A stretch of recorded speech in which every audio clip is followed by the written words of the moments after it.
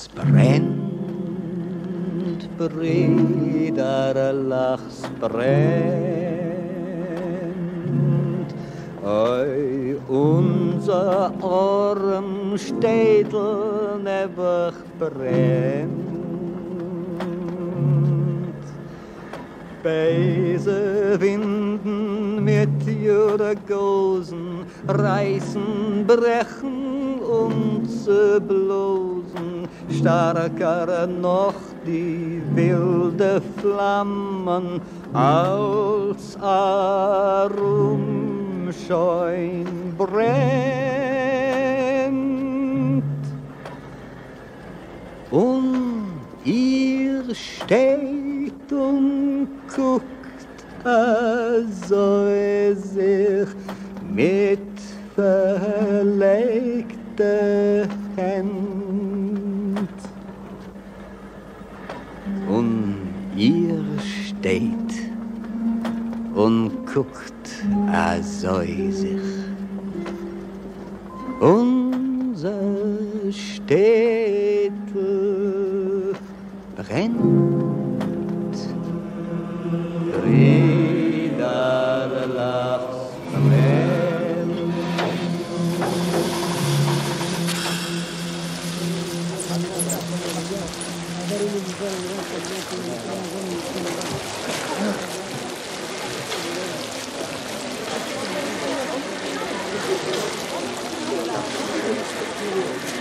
Ich schlaf schon ein.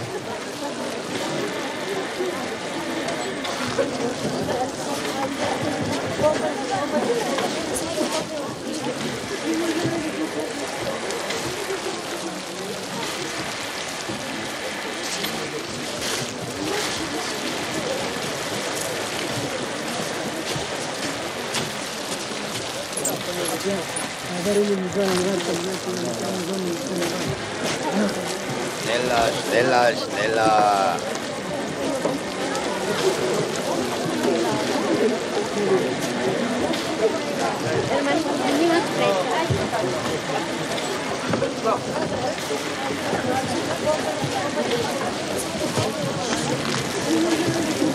Los.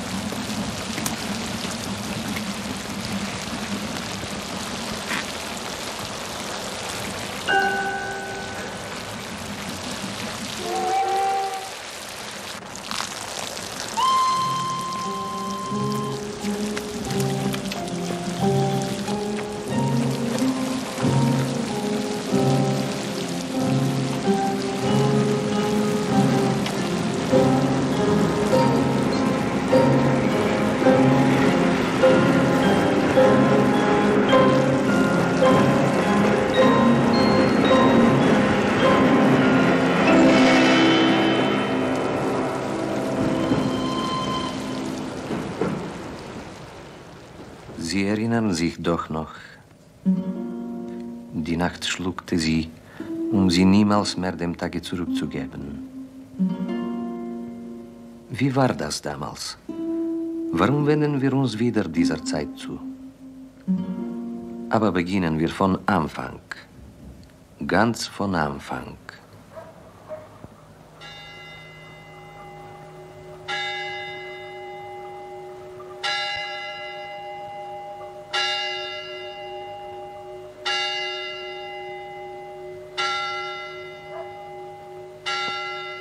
jenen Jahren, die uns heute schon so fern erscheinen, begegneten wir einem deutschen Unteroffizier. Was suchte er in unserem kleinen bulgarischen Städtchen? Und wie hieß er eigentlich? Für uns alle war er einfach der Herr Unteroffizier. Man wusste hier nichts von ihm. Vielleicht nur, dass er etwas hinkte. Nicht mal seinen richtigen Namen konnten wir erfahren. Deshalb wollen wir ihn in unserer Erzählung einfach Walter nennen.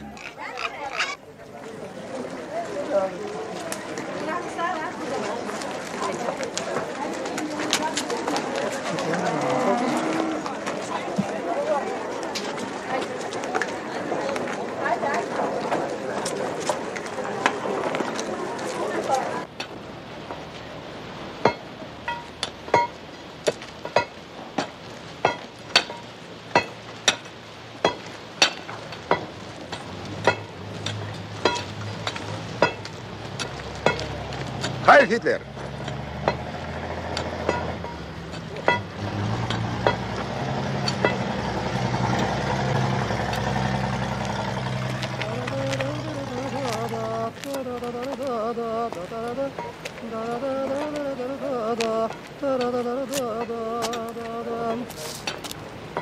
Dobar den, Herr Unter.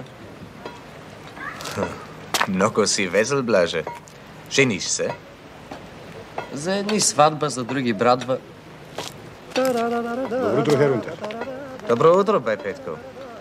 Днеска много весели сте всички. Хубаво време, Herr Unter. Сиромашко лято. Schönes Stück Arbeit, Petko. Hubava Zapalka.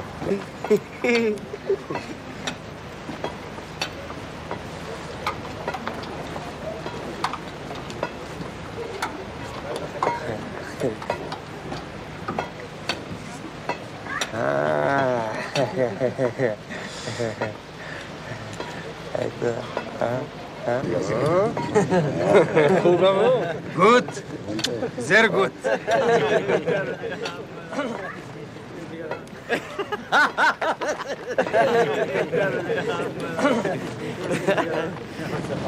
Смей се, камарат. Като научиш, ще ти присъединя. Jawohl, jawohl. Los, Leute, macht weiter. Heide, heide.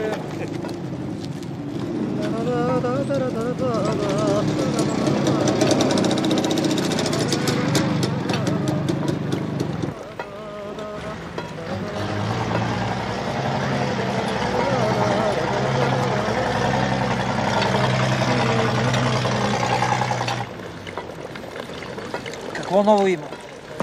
Нашите взеха Смолинкс. 40 000 чувала.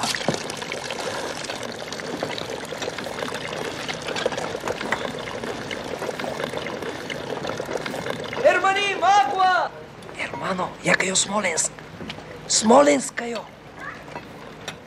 Ицко, кара дириза. 40.000 перус en el saco, como te parece? Uno es señor Henry, el señor dentista, la de París, y yo muy preciso, todos vamos a él como un hermano. Herr Unteroffizier. Herr Unteroffizier. Was ist denn? Die Akkus sind noch nicht angekommen. Na und? Sie wollten sich doch drum kümmern, Herr Unteroffizier. Wir werden nicht fertig. Komm später. Siehst doch, ich arbeite.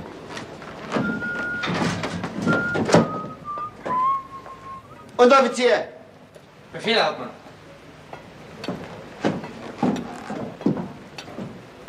Was schreiben Sie ihm da? Meldung über laufende Reparaturen, Hauptmann.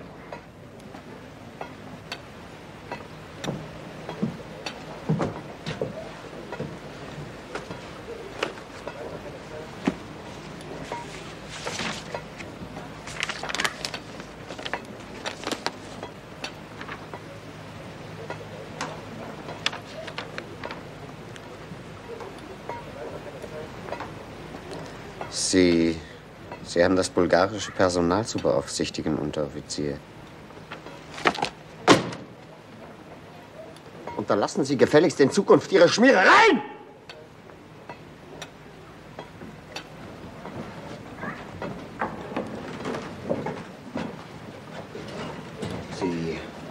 Sie Rembrandt!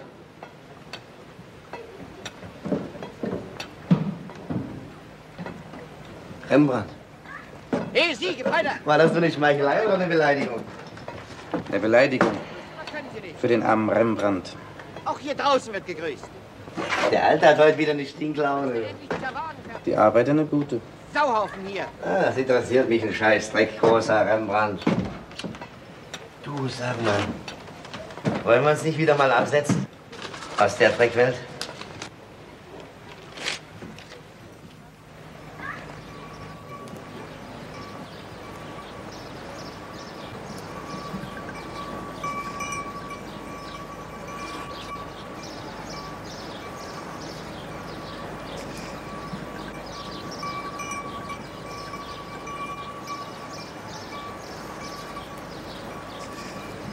Du, Walter, weißt du, woran ich denke? Du denkst? Sieh mal an. Hey, hör mal zu, Rembrandt. Du weißt, beim Kommiss heißt es, Denken verstimmt den Magen.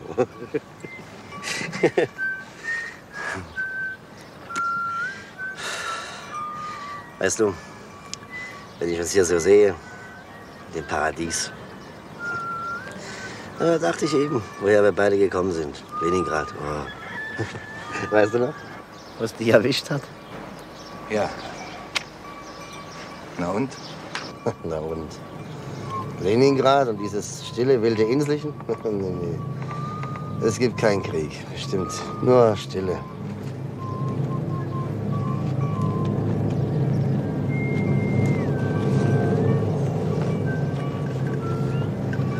Ha? Die Amis. Sie fliegen vorüber und goodbye.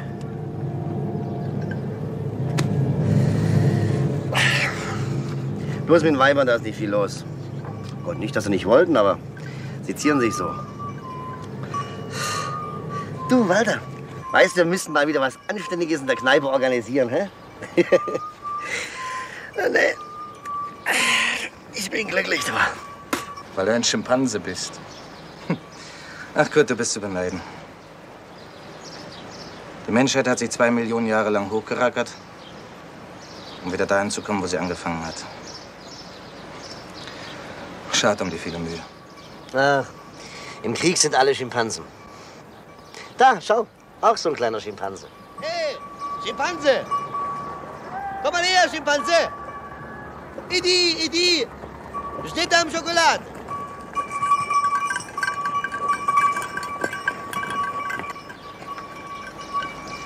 Verdammt wildes Land. Kinder wissen nicht, was Schokolade ist.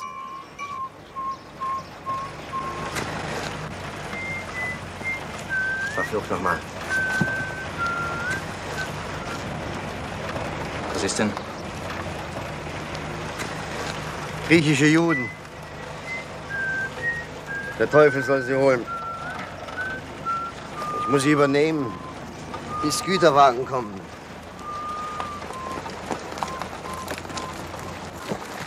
Wiedersehen, Rembrandt. Genieße du wenigstens unser stilles Tal. Oh, mein stilles Tal, ist die tausendmal.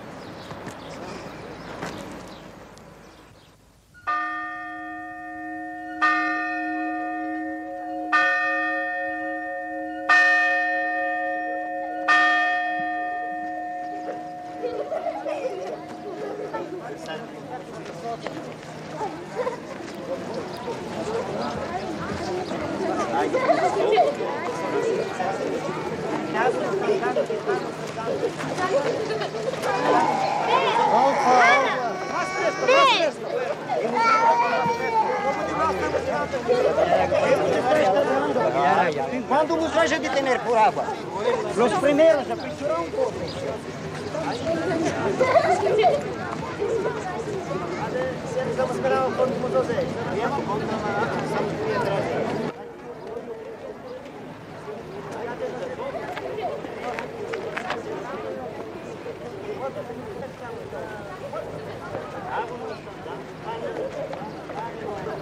Da, nimm. Na, nimm schon. Danke. Ich rauche nicht. Herr Offizier! Herr Offizier, ich bitte Sie. Eine Frau liegt in den Wehen. Na und? Noch was? Eine sehr schwere Geburt, Herr Offizier. Beide werden sterben. Sie und das Kind. Was soll ich denn da machen? Sowas kann doch mal vorkommen, ne? Ihr seid keine Menschen.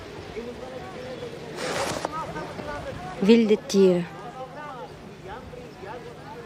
Alle Deutschen sind gleich. Vom ersten bis zum letzten. Alle. Wölfe. Ratten. Hör mal zu, jedem. Für das, was du da eben gesagt hast, kann ich dich auf der Stelle erschießen. Würde nicht mal Gewissensbisse dabei spüren. Aber...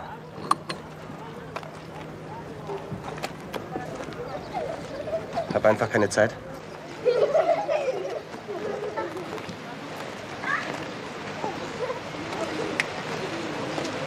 Jak si, Petko? Добре. Вие?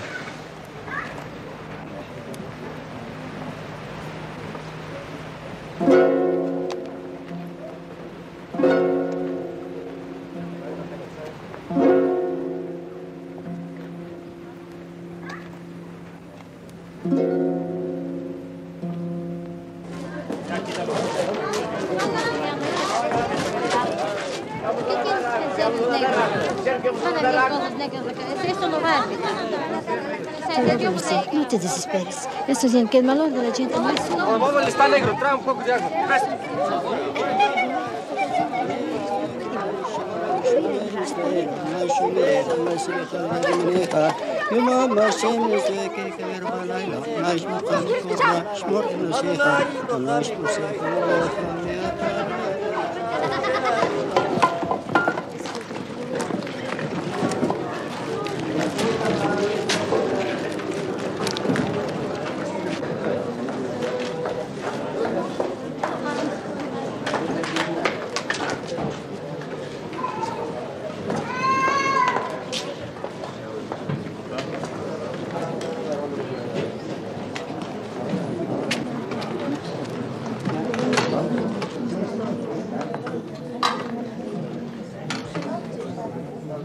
Va a venire il medico.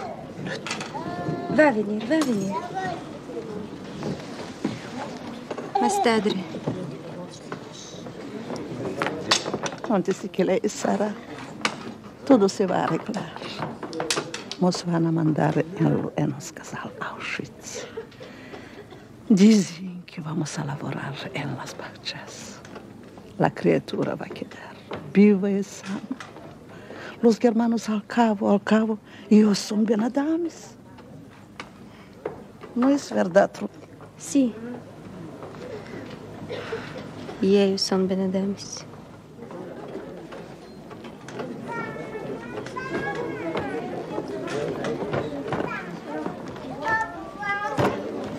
Échate, papá, échate.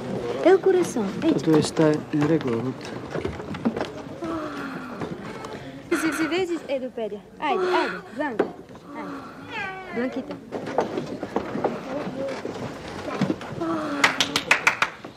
Второ Pédia, на синехисме тиналфавита. Ajde. Alfavita, gamma, delta, alfavita, alfa. Pjupsihrima. Aptinarhi. Ajde. Alfavita, gamma, delta, epsilon. Zeta, ita, zeta, iota, kappa, lambda.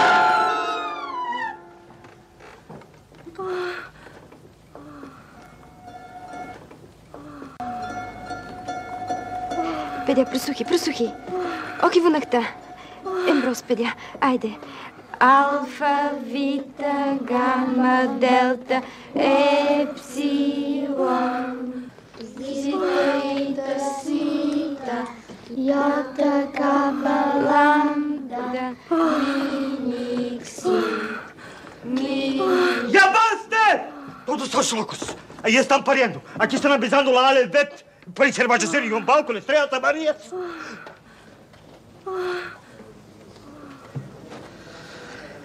Deus santo. Todos se enlouqueceram. Não estás entendendo que nos estão enviando a la Caçapana? Ou estás esperando de los germanos piedad? De los germanos piedad.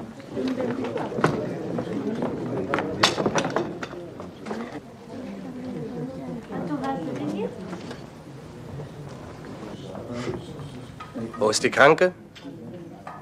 Dort, hinter der Tafel.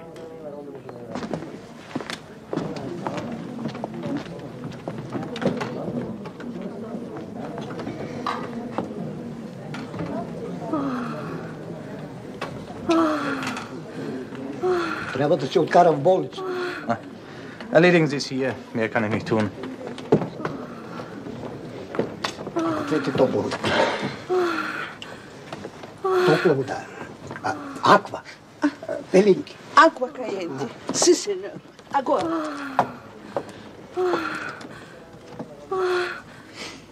Wir haben mal Kinder gelernt. Ja. Und hier wird ein Kind geboren, das niemals lernen wird. Niemals? Sagen Sie, warum hat man euch hierher gebracht? Das wissen Sie besser, Herr Offizier. Kein Offizier, sondern Unteroffizier. Keinerlei. Sie sind Deutscher. Warum hat man euch hierher gebracht? Man wird uns nach Polen bringen. In irgendein Dorf Auschwitz. Wozu? Warte. Wir werden Kohlköpfe pflegen, sagt man.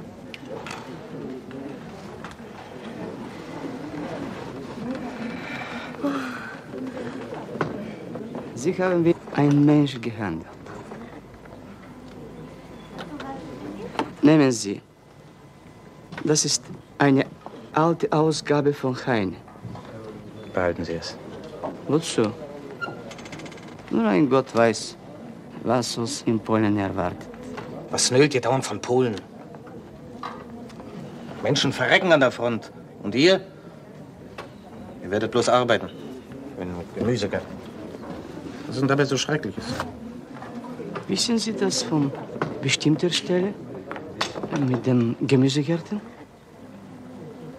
Selbstverständlich.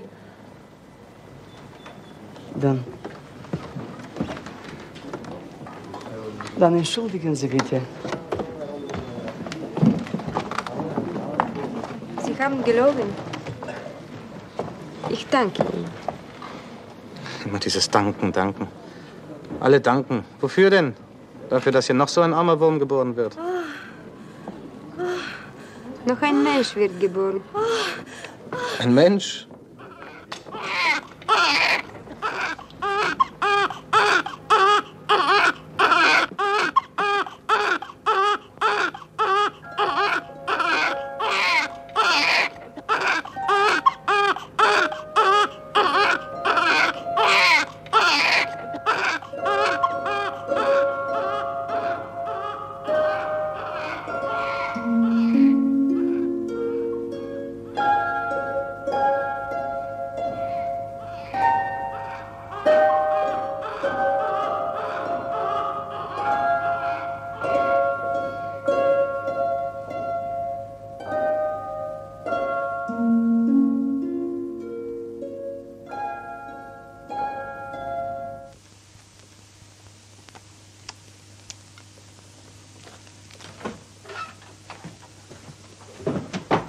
Das hat aber lange gedauert.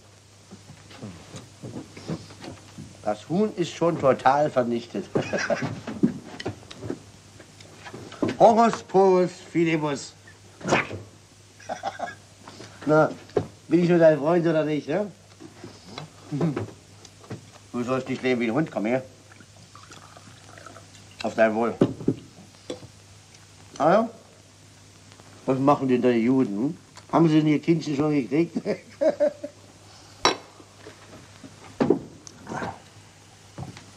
Aber nur dir zuliebe habe ich den Arzt in das Dreckloch reingelassen, du.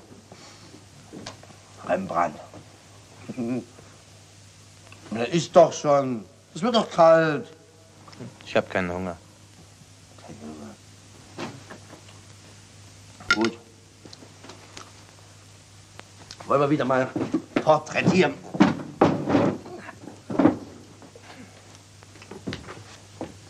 Höchste Zeit, dass wir fertig werden damit. Keine Lust heute, Kurt. Schon zu spät. Auch gut. Ist ja deine Sache.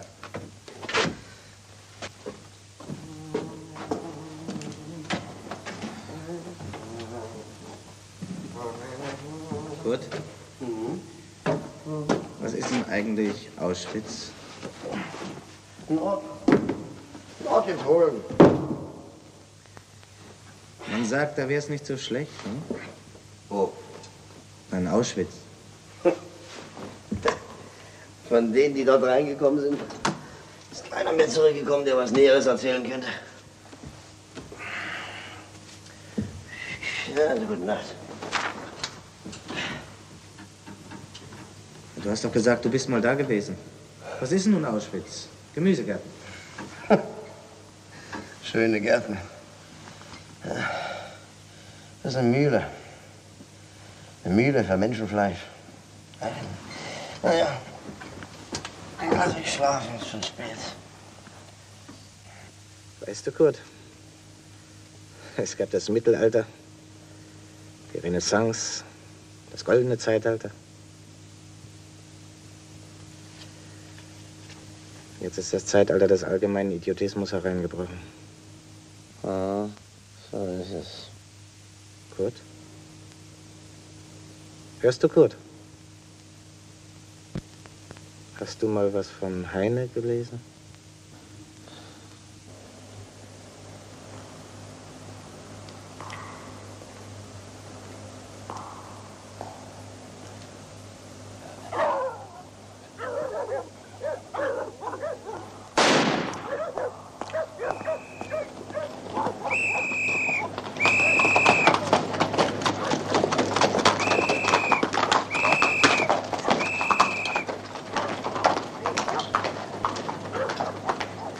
Schnell, schnell! Rösso, Brösso! Die sind zum Fluss runter. Was ist denn hier los? Herr Unteroffizier, Diebe in der Garage.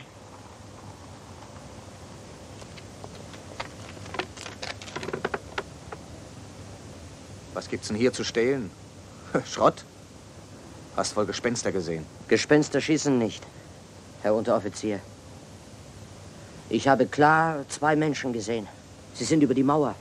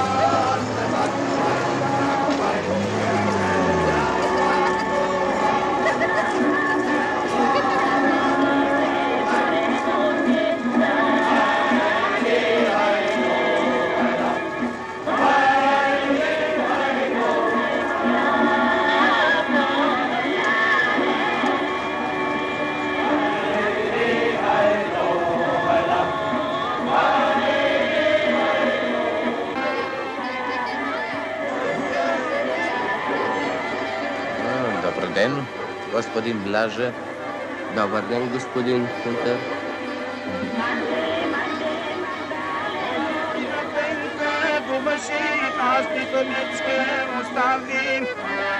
Самичка с две дечица, Ивани кошки, венките. И друго на теб ще каже, тебе ти тежко остави. И скоро майка ще стане за мене. Топли кукенки! Топли, топли, топли! Топли кукенки, мама! Топли, топли кукенки! Топли!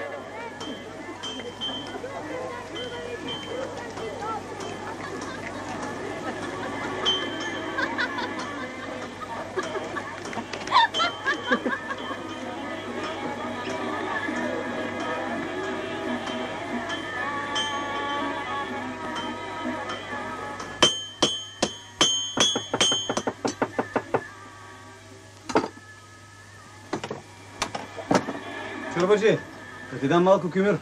Колко му искаш? Преди войната 5, а сега 10. Влизайте.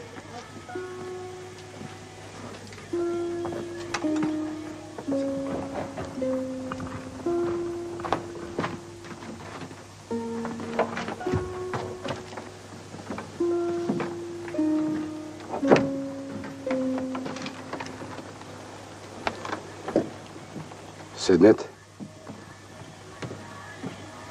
Казвай, бай Петко, какво ново има насам?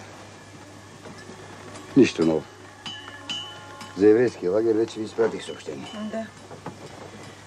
Щабът на отряда взе решение местната организация да помогне с каквото може. И как да помогна? Онзи ден събрахме 10 чувала картофи за дечицата. Немските власти не разрешиха. Евреите потвърлиха бележка, молят за хинин. Доктори, става дума за хинин. Казвай сега твоето. Горе имаме ранени и болни. И аз съм дошъл за медикаменти. Трябва още днес да се изпратят. Откъде бе, другар? Откъде? А в гората откъде да ги намерим? 17 души лежат горе, знаеш ли? Знам бе, доктор. Знам. Аз не съм доктор. Имам само 4 семестъра. А горе съм и лекар, и зъболекар, и хирург. А имам само аспирин. Аспирин за рани. Аспирин за малария. Аспирин за дизентерия. Успокой се, бе. Тя свикане не става. Извинявай, другар. Знам, че и на вас е тежко. Ей, теб те е фанала проклетата. Нищо ще мине. След половин час всичко ще мине. И тъй, бай Петко. Трябва да се намерят превързочни материали и медикаменти. И то още днес. Защото отряда се вдига от този район. Ще видим.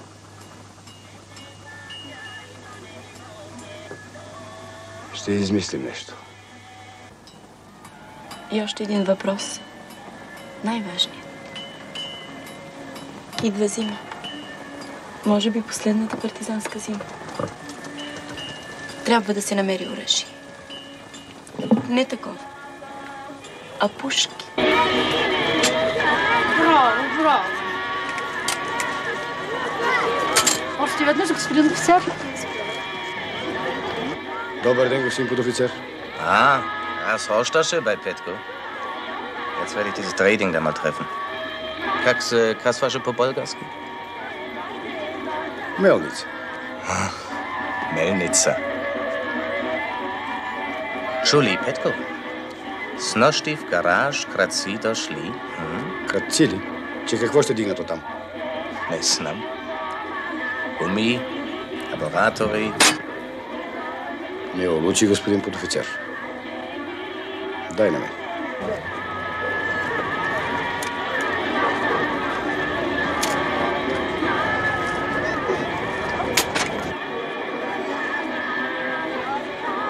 Добре стреляш, Петко. Дай окънче.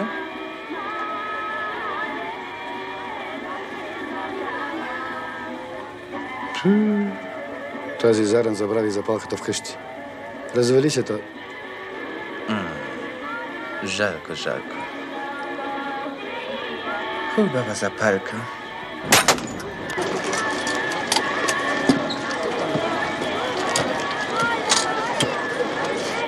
Господин подофицер, Трябват ли ти малко пари? Да. Мен трябват 1 милион. Мексиканска валюта. Става дума за 3-4 хиляди лева. Защо? Трябват ми лекарства, господин подофицер. А в амбулаторията на гаража има много. Знаеш, как си лекарства търсили, а? Едва ли, господин подофицер. Сигурно са търсили нещо друго. По-скъпо. Да продаваш на черно лекарства? Голяма мерсотия. Аз не търгувам. Трябват ми за евреите от лагера. Имат много болни. Какво влиза ти в работа това? А не мислиш, че и те са хора, господин подофицер? Jetzt mal die Cognac-Flasche. 3000? Вземи си парите. Не трябват ми.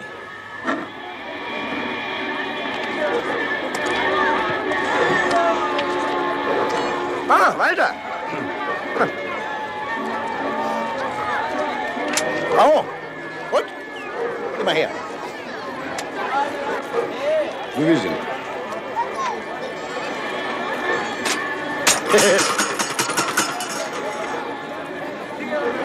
Du, Walter, vergiss nicht heute Abend. Der Hammel ist schon geschlachtet. Extra für uns. Und tolle Weiber.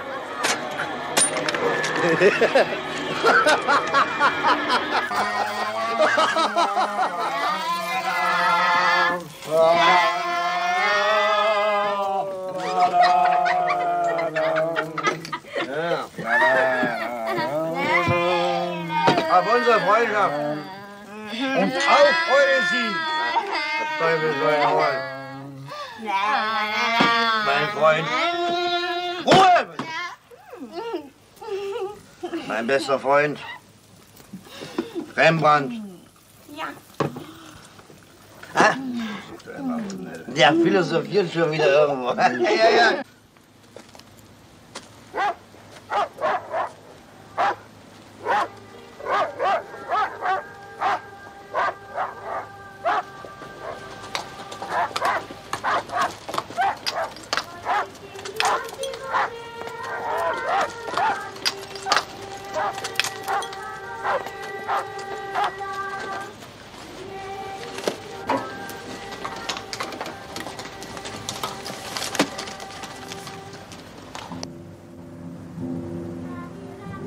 Благодаря, господин Унтер.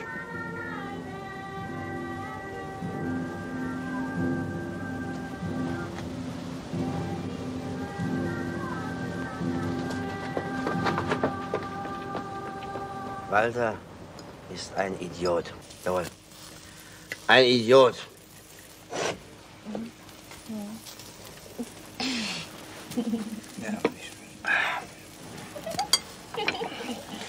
Aus dem Glas hier darf niemand trinken.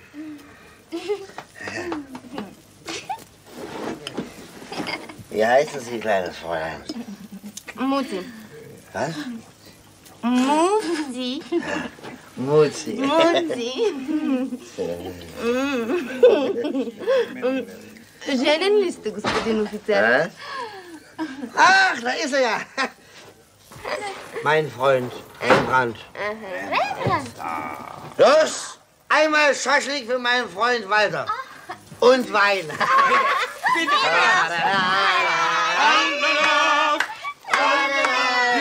Freunde, ich liebe Bulgarien. Ein schönes Land. Ihr wisst ja gar nicht, wie gut ihr es habt. Ja. Ihr habt noch keinen Krieg. Wir haben England, Amerika, den Krieg erleugnet. Jawohl. Hast du gehört, Walter? Die haben denen den Krieg erklärt, weil sie weit weg vom Schuss sind, verstehst du?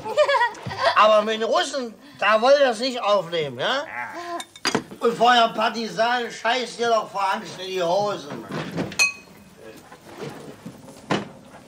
Wir keine Angst vor Partisanen. Ja. Wir sie vernichten. So. Das ist unser Krieg. Das ist euer Krieg. Dass ich nicht lache, Mensch.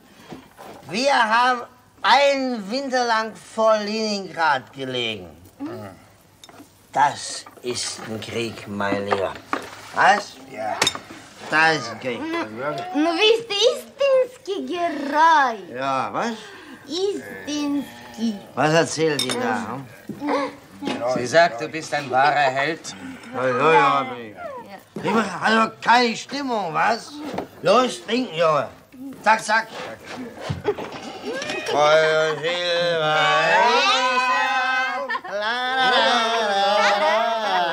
Na, los, komm, ist jetzt Stimmung. Nein. Nein, natürlich. Na klar. Ja. Weiber brauchen Weiber, völlig klar. Weiber wird ein Weib haben. Moment. Ja.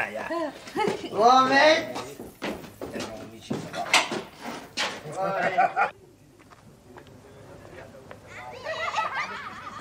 Hey, was?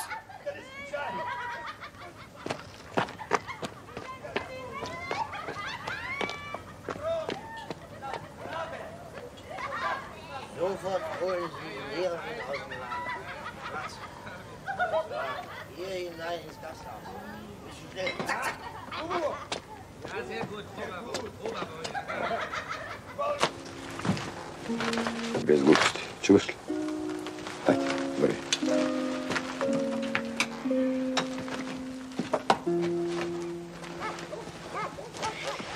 И гледай това по-скоро да попадне в еврейски лагер.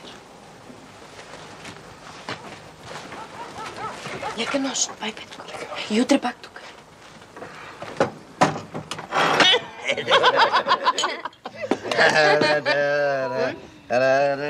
Mademoiselle, Sie gefallen mir. Sie sind eine wunderschöne Schimpanse. Allerdings, die haben sich die Lippen nicht rot bemalt. Heute tun sie es. Welch ein Fortschritt in 2 Millionen Jahren. Nicht wahr, Mademoiselle?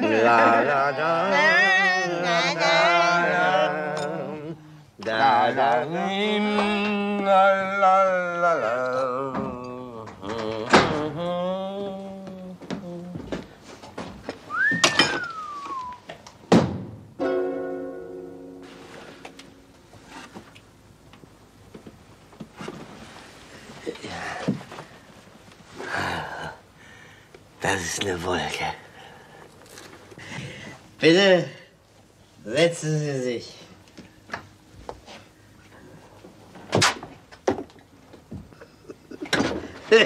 Hey, hörst du nicht hin? Herkomm, lustig sein.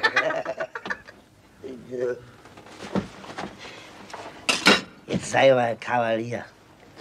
Zeig ihr, was wir von einer Dame erwarten. Zack, zack.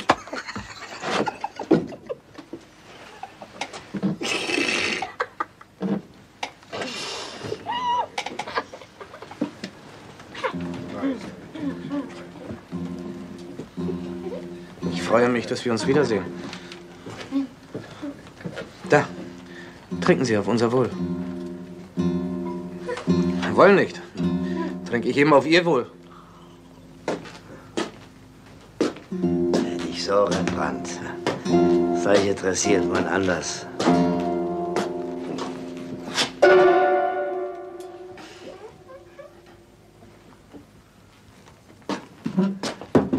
Großartig, Rembrandt. Kommen Sie mit mir hinaus, ja? Ist in Ordnung. Ich bin dein Freund. Ich verzichte.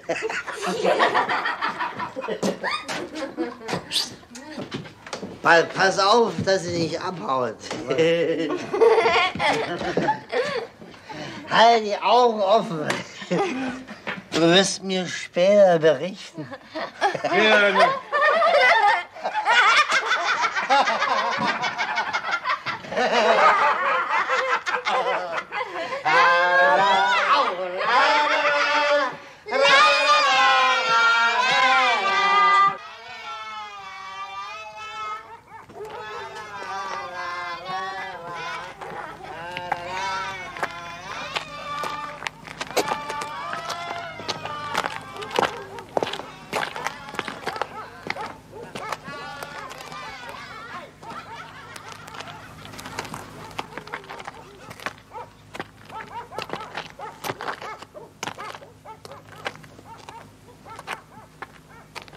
Wohin führen Sie mich? Keine Angst, wird Ihnen schon nichts passieren. Sie spielen wohl immer die Rolle eines edlen Ritters. Wir spielen alle irgendeine Rolle.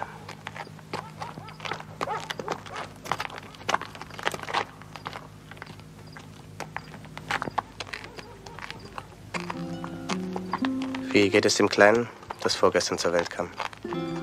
Es ist tot.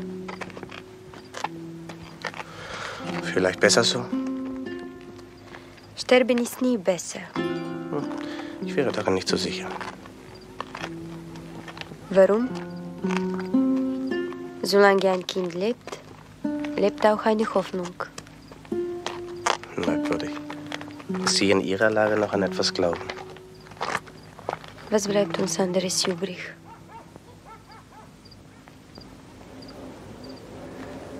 Was waren Sie früher? Bevor man bemerkte, dass ich Jüdin bin. Lehrerin. Ich war Kunstmaler. Ein schlechter Kunstmaler. Jetzt bin ich ein schlechter Soldat. Ich war eigentlich nie was Ordentliches. Ging durch die Museen und dachte, dass der Mensch das vollkommenste Geschöpf der Welt ist. Und jetzt? Jetzt? Jetzt weiß ich auf alle Fälle, dass der Schimpanse viel vernünftiger ist. Da. Sie fliegen mit ihren Bomben irgendwo hin. Das Leben dort wird sofort verstummen. Wie die Grillen hier verstummt sind. Doch sie fliegen vorüber. Und die Grillen werden wieder zirpen. Auch die Menschen werden weiterleben. Sogar dann, wenn keine Hoffnung mehr ist. Immer ist Hoffnung da. Wenigstens die, dass nach uns bessere Menschen sein werden. Die werden aus dem gleichen Material sein.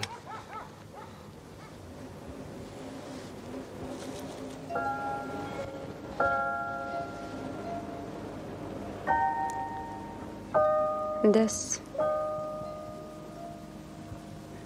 was die Menschen jetzt trennt, wird vorübergehen. Wie vor kurzem die Flugzeuge vorüber sind. Sie werden wieder zurückkommen. Und werden wieder vorüberfliegen. Ja, dasselbe sage ich doch auch. Das Böse kommt und geht wieder. Das ist eben ewig. Das hängt von den Menschen ab. Nichts hängt von ihnen ab. Der Mensch ist kein Gott, nur ein Mensch. Viel hängt von ihm ab. Wenn er wirklich ein Mensch ist.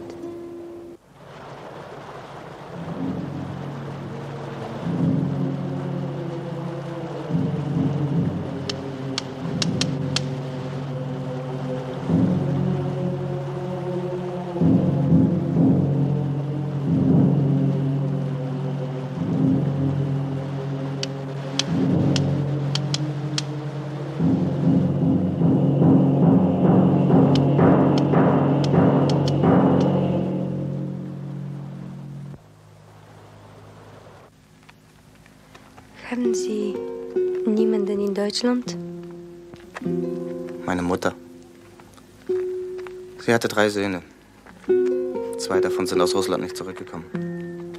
Und sonst niemanden? Nein, niemanden.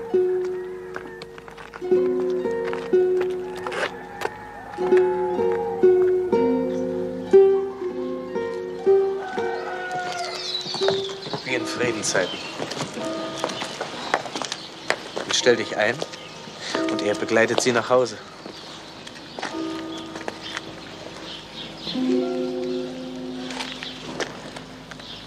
Er und sie haben sogar einen kleinen Amor, der sie liebevoll beschützt. Da kann man nichts machen. Jede Epoche hat eben ihre Amors.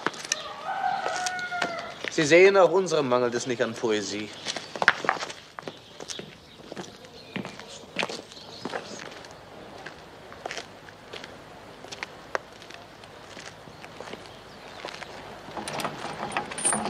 Gute Nacht. Übrigens, eigentlich hasse ich die Menschen gar nicht. Sie hassen sie nicht, aber sie haben Angst, sie zu leben. Angst? Ja. Jemanden lieben, das heißt etwas für ihn tun. Oder wenigstens den Willen haben, es zu tun. Gute Nacht.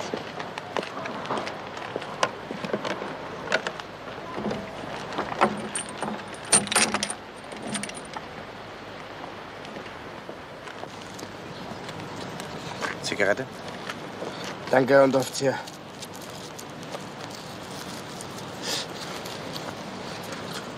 Was tun? Was kann man denn tun? Schlafen, Herr Unteroffizier. Ja. Schlafen.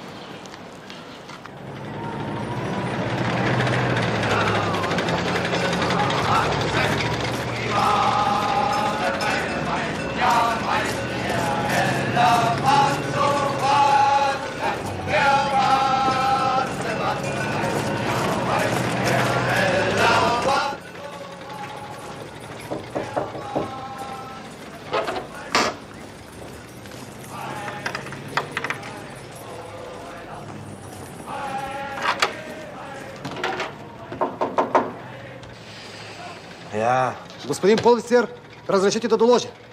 Господин полицейският началник рече да дойдеш при него в полицията. Polizei?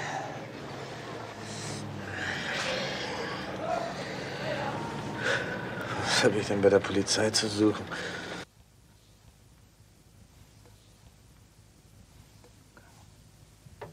Да, значи това е всичко. Това е господин началник. Казах всичко. Доведах немеца. Добре, нека влезе.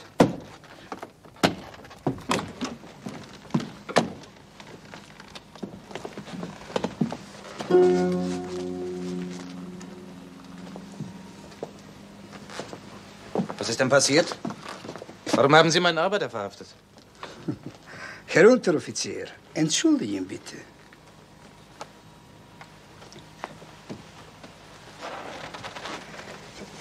In Nacht diesen Mensch von geheimen Posten. Hat sagt mit Medizin. Ich denke für Partisani. In Judenlager auch Medizin gefunden. Medizin Deutsche.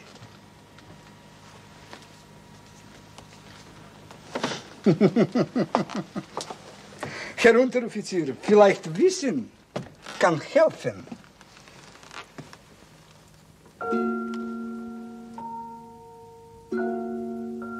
Nein, ich kann Ihnen nicht helfen. Bedauere.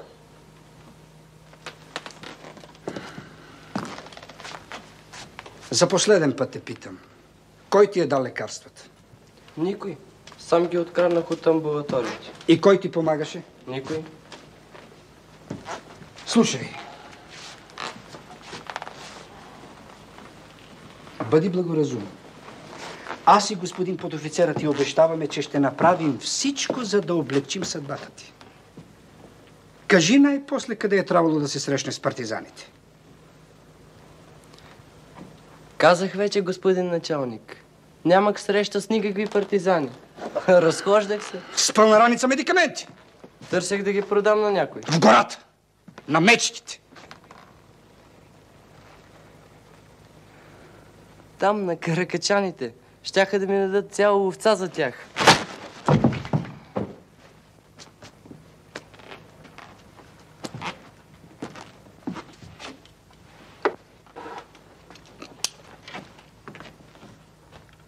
Ще говориш ли? Ще стрелям.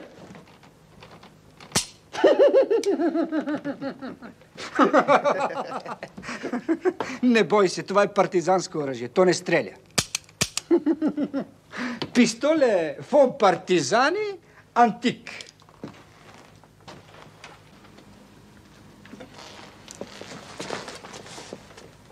Wenn Herr Unteroffizier noch etwas erfahren, wird danken werden.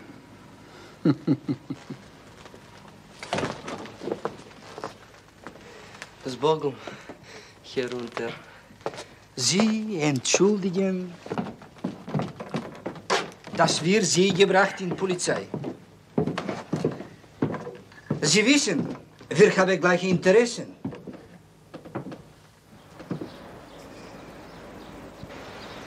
Ich wiederhole, die deutschen und die bulgarischen Behörden behandeln euch Juden loyal.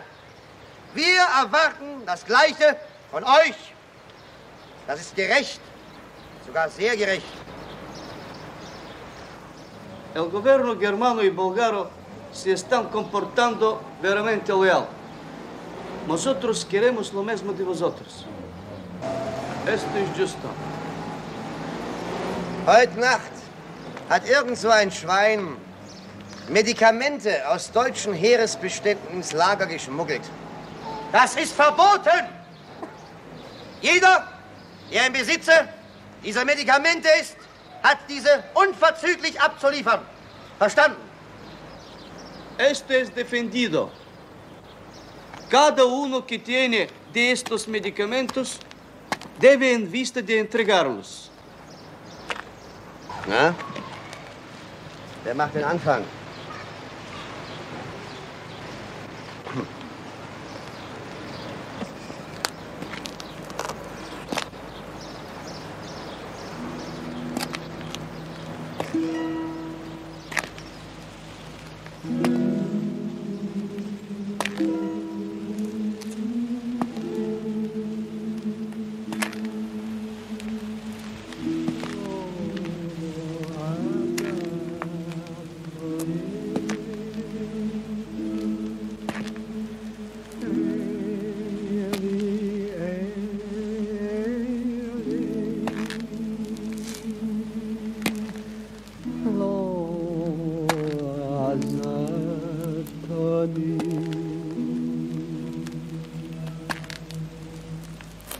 In Feuer und Flamm hat man uns gebrennt.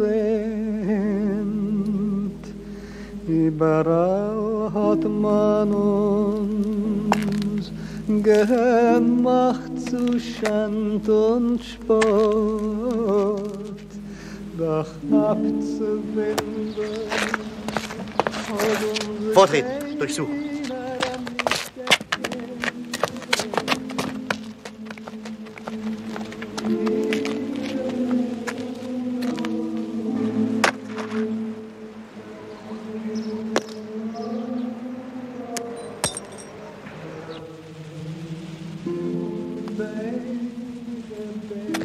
Zwei Röllchen Chinin.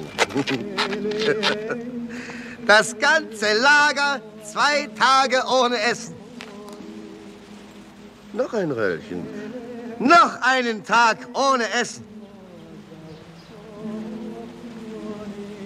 Darf ich die Herrschaften noch einmal höflich bitten, mit den Medikamenten herauszurücken?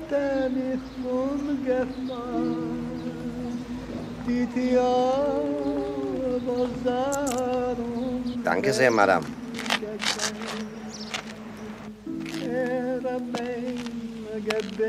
Danke sehr, mein Herr. Vielen Dank.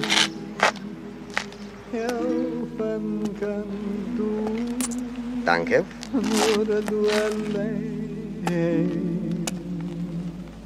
Danke.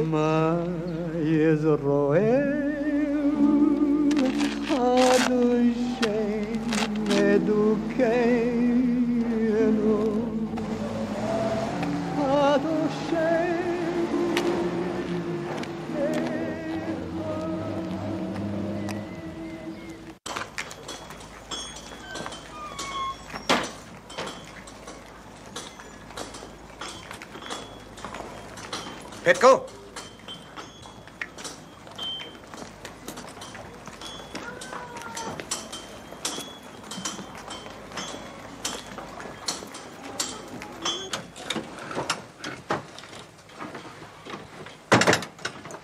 Искам да говоря с теб. За какво? Това е брат ми, говори. Тази Захан бях в полицията. Знам. Кой предаде Блаже, господин подофицер? Ти мислиш, че аз съм? Не съм казал това. Не вярваш ми, Петко. Ти си немец. Blaže arestуваха секретни полицейски постове. Може трябваше да кажа, че аз съм дал лекарствата. Каква полза? Добро, момче. Защо излага, че лекарствата са само за евреи? Защото нямаше да дадеш. Сигурно нямаше. А защо днес не работиш? В гаража има полиция. И утре няма да дойдеш? Не. Напущам града. Тук става горещо за мен. Къде отиваш? Другаде. Далече. Всеки е прав със себе си. Спомням. Аз не предал Блажа.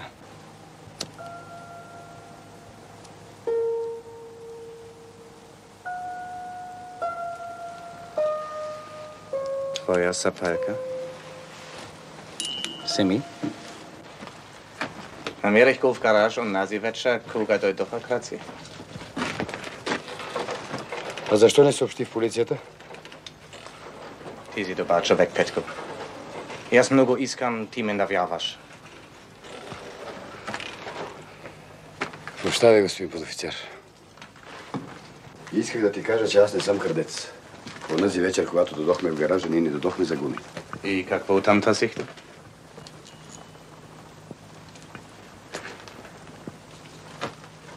Искахме да влезем в склада с оръжието.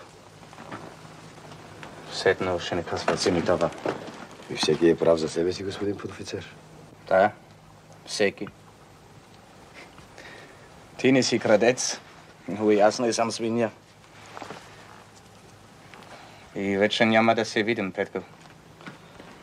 Сигурно няма. Но ти ще срещнеш други. Ако не Петко, Васил или Иван. Все едно. Ние сме много. Кой вие? Ние. Може би някога ще разбереш.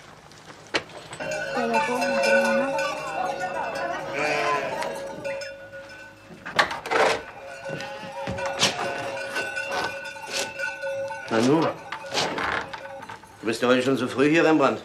Hey, Sandor, Schnaps.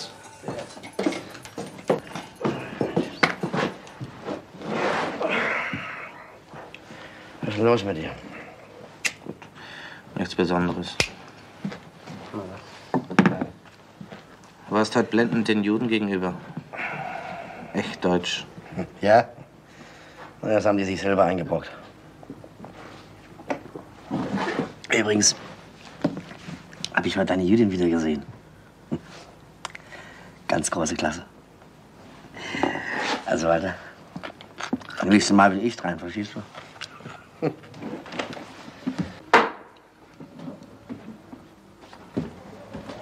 Hey, was hast du denn?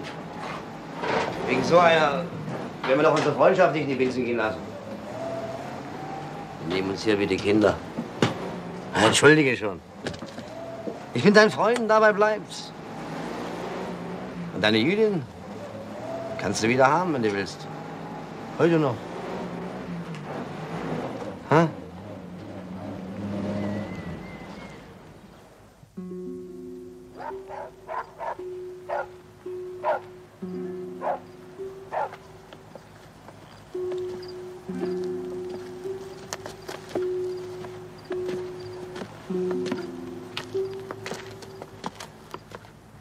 Jüdin. Auf Befehl des Herrn Leutnant. Kannst ruhig schlafen gehen. In den Kirchgarten. Ich liefere sie dir dort ab. Danke, Herr Unteroffizier. Geht in Ordnung.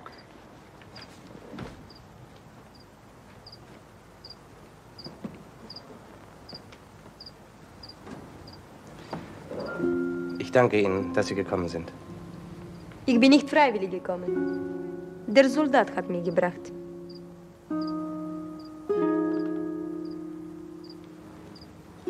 Immer noch Misstrauen, ja? Was wollen Sie von mir? Nichts. Ich bedauere nur, was auf dem Schulhof passiert ist.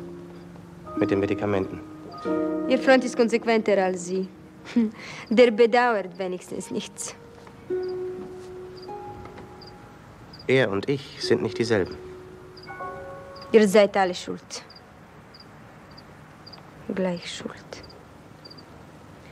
Oder sind Sie etwa ohne Schuld für diesen Tag? Für alles, was in den letzten Jahren täglich passiert? Ich habe das nicht gewollt. Viele haben es nicht gewollt. Doch Sie haben zugelassen, dass es geschieht. Sie mögen recht haben. Hab eben immer Pech. Wollte Ihnen helfen mit den Medikamenten. Hab Ihnen dadurch nur Unglück gebracht.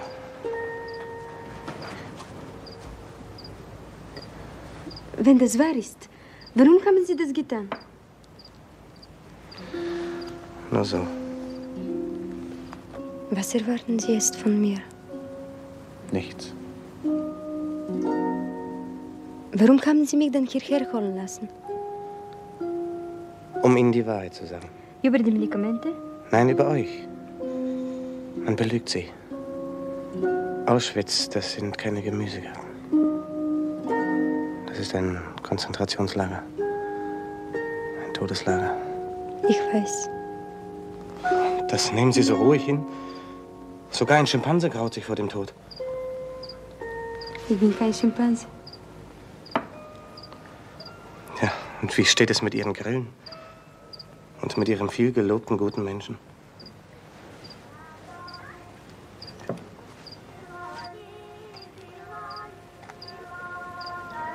Sie singen.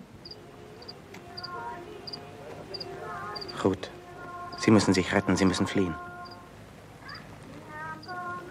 Warum gerade ich? Ich hatte nie die Fähigkeit, an alle Menschen zu denken. Aber Ihnen muss ich helfen, das ist für mich sehr wichtig. Für Sie? Ja. Der Mensch muss manchmal etwas tun, um sich selbst zu beweisen, dass er kein Schwein ist. Helfen Sie mir, es zu tun. Sie haben es schon getan. Ich werde Menschen finden, man wird sie verstecken.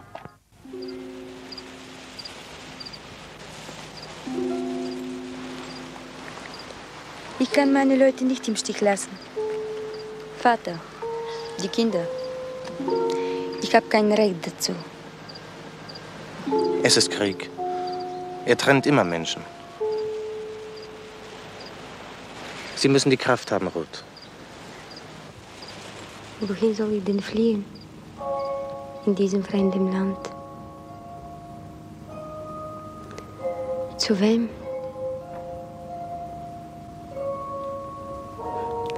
Vielleicht zu den Sternen.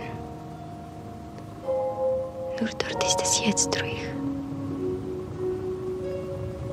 Und ist es gleich, ob Krieg erfahren ist oder Frieden. Ob die Menschen glücklich sind oder unglücklich. Und ob es überhaupt Menschen gibt.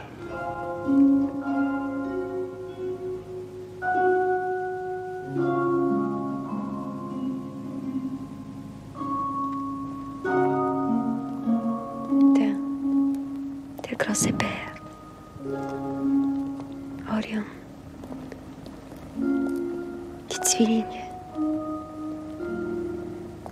Auch sie leben in Sternbildern. Ein jeder Stern ist einem Sternbild. Weil es ihnen kalt ist und sie sich vor der Einsamkeit fürchten. Ich habe kein Sternbild. Sie werden es finden. Der Mensch sucht immer und findet.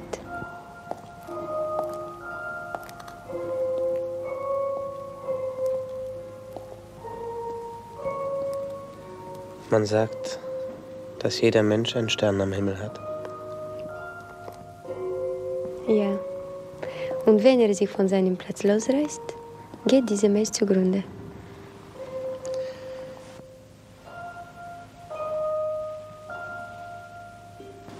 Auch Sie haben einen Stern auf der Brust. Wenn er sich von seinem Platz losreißt, geht der Mensch zugrunde.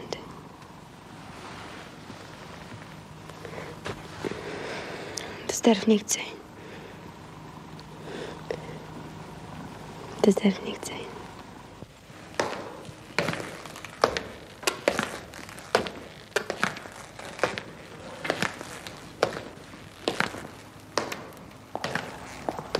Du musst fliehen, Ruth. Vielleicht. Aber es ist gemein, allein zu fliehen, ja? Denk nach. Ich werde wiederkommen. Denk nach, Ruth. Es ist doch ein unsinniges Opfer.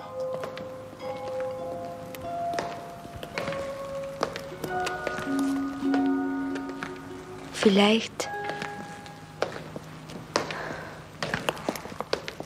Es ist Zeit, dass ich ins Lager zurückkehre.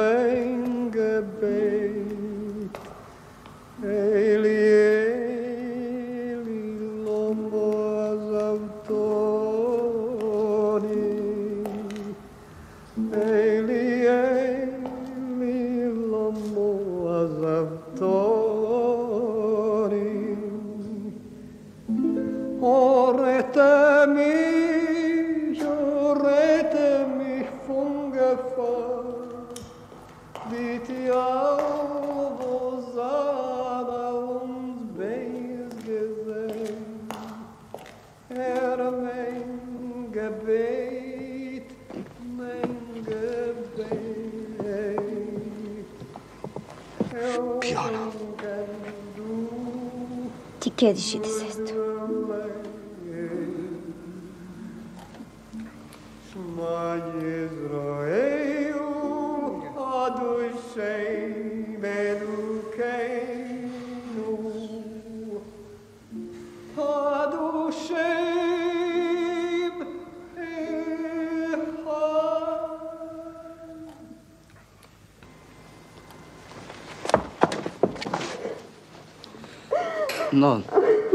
Non premi. Non solo la disgrazia rotta. La gente si hace negro solo en la disgrazia. Primi que los entiendes. La disgrazia los a uno ellos se espantan de traidores.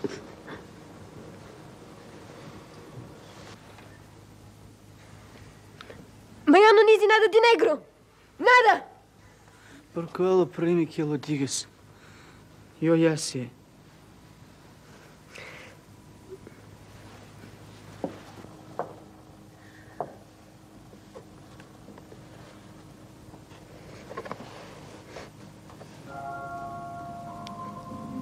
Und doch möchte ich ihn noch einmal sehen.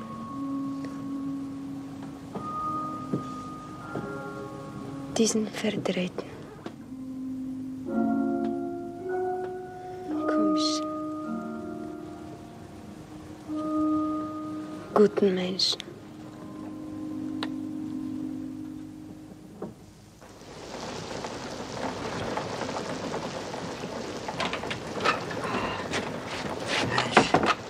das Wetter draußen. Was machst du denn da? Natürlich. Kritzel wieder irgend so ein Käse. Und mein Porträt bleibt unvollendet.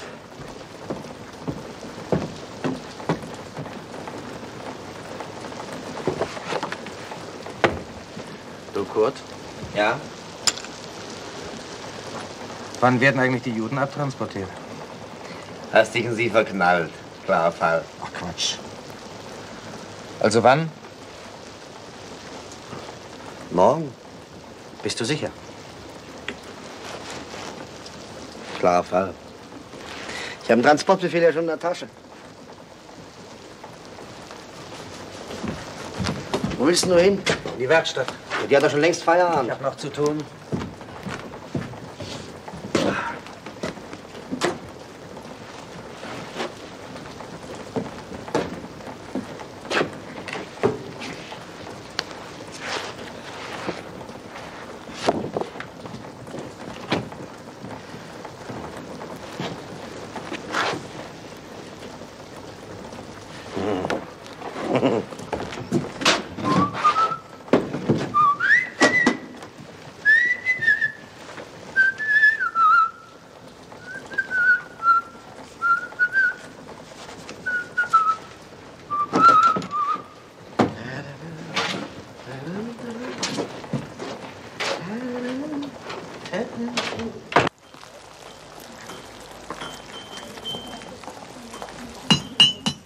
Трябва ми, бе, Петков.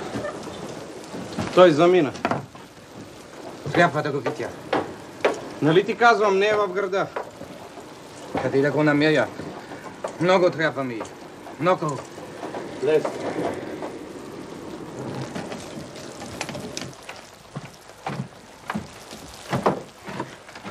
Можете ли да скриете един човек от гръцките евреи? За колко време? Много. До края на войната. Жената ли? Да, ти знаеш я.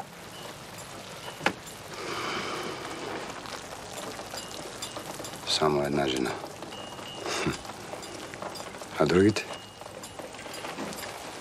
А другите, господин подофицер?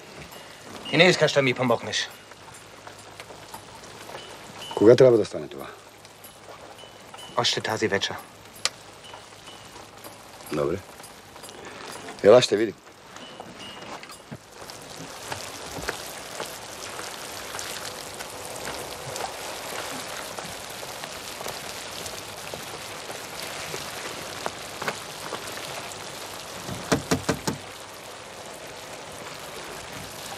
Отворете.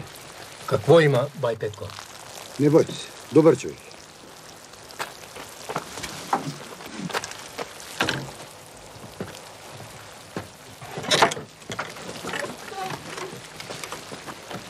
Добър вечер. Добър вечер. Добър вечер. Добър вечер. Добър вечер.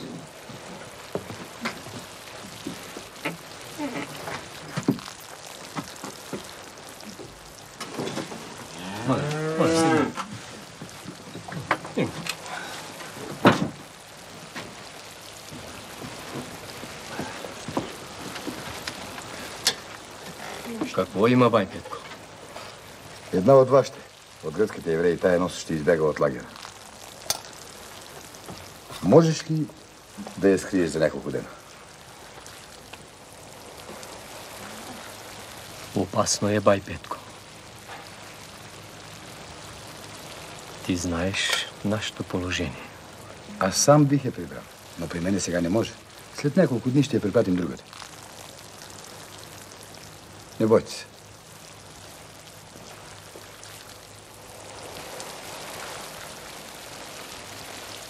Да се изтърне да посамите нач, позицион там задварва си место. Спойно дети. Бай Петко е споясно. Добре. Само съседите да ни видят. Благодаря. Бай Петко ще я доведе тази вечер. Късно.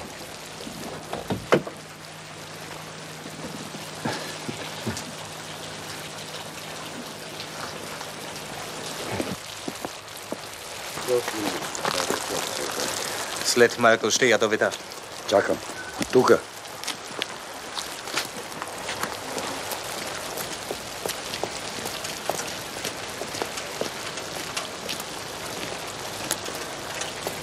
Hey, Posten. Ja? Leutnant Müller hat mich beauftragt, hier eine Person abzuholen. Im Lager ist doch niemand mehr, Herr Unteroffizier. Was? Wo sind die Juden? Vor einer Stunde hat man sie zum Bahnhof abtransportiert, Herr Unteroffizier.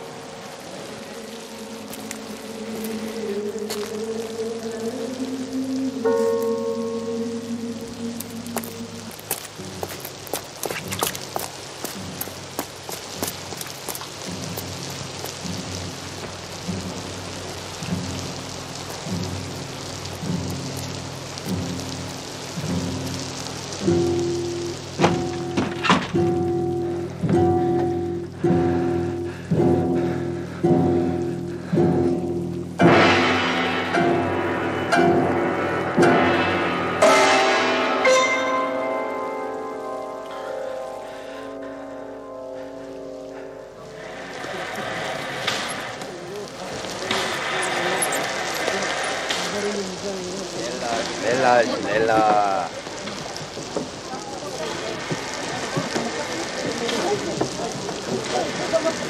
Hermanito, vení más presta. Ay.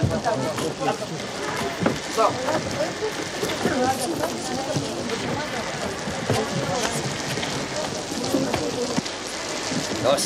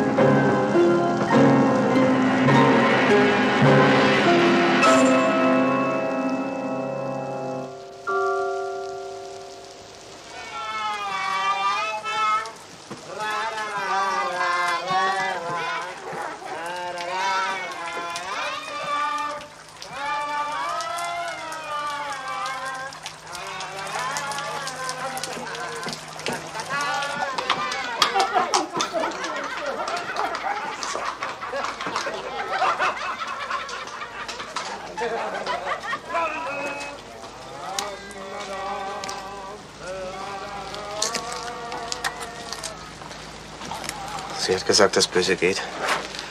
Sie wird nicht mehr wiederkommen. Sie ist fort. Nichts Böses geblieben. Weil es eben doch stärker ist als der Mensch.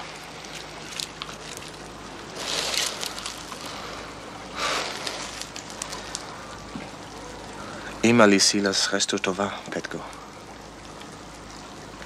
Ima. Ima.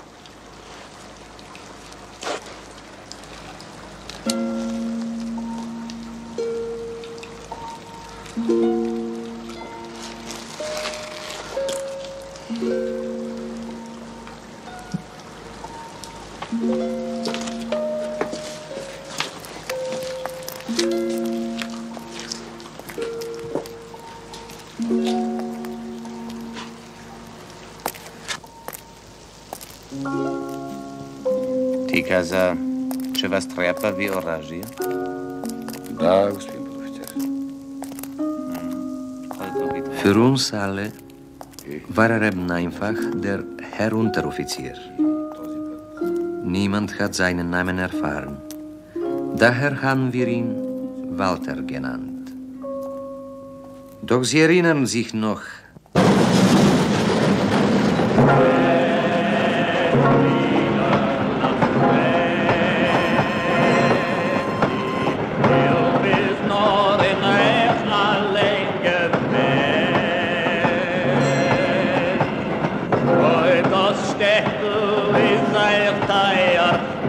Die Kehlen lässt uns feiern, lässt mit Eier